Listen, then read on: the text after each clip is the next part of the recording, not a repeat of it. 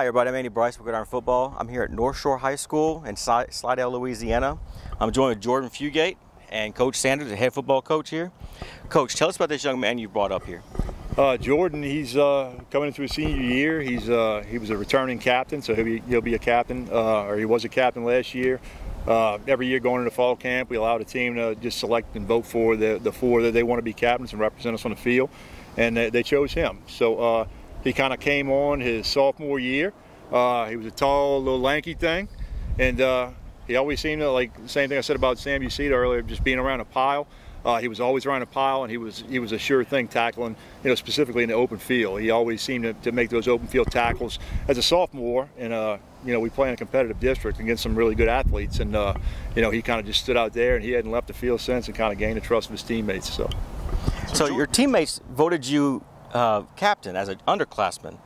How did that process come about? I mean, that's almost unheard of. Tell us about that. Yes, sir. Just being a leader in and out the classroom, in the locker room, gaining trust of my guys, and showing it, getting glory from them, and then you give them right back on the field. It's a big thing. I think a lot of people saw him as a sophomore, like I said, making play after play on the defensive side of the ball. And, we treat the four captains as sacred, so we basically bring a few. We give everybody a roster. They all come in the voting booth, which is the coach's office. We bring in about 4 at a time, and they circle any 4 names on the list. It could be a senior all the way down to a freshman. And once everybody on the team comes in, we take the private votes, and we head over to my office, and we sit in there and we tally up all the votes. And then, eventually the white smoke comes out of the chimney, like when they choose the Pope. And he was the only junior last year picked as captain. So the only junior has been head coach to be picked as a captain. So it shows how much his teammates respect him. That's pretty good. What position you play? Safety, working outside linebacker as well. Okay, you're about what, 6'3"? Yes, sir. 6'3", 200. Okay, all right. What's your GPA in school? 4.2. 4.2? Yes, sir. Another smart one, Coach. Oh, yeah. What you got in the water here, Coach? I don't know. I need to drink some of it, whatever it is. So. All right, so have you taken the ACT yet? Yes, sir. What'd you get on that? 23. Yeah. Yeah. You guys doing something right over here, Coach. Yes, sir. All right, so what would your teachers say about you? I love all my teachers, very nice to them. Been a leader in the classroom, like I said, talk to a lot of them, love every one of them.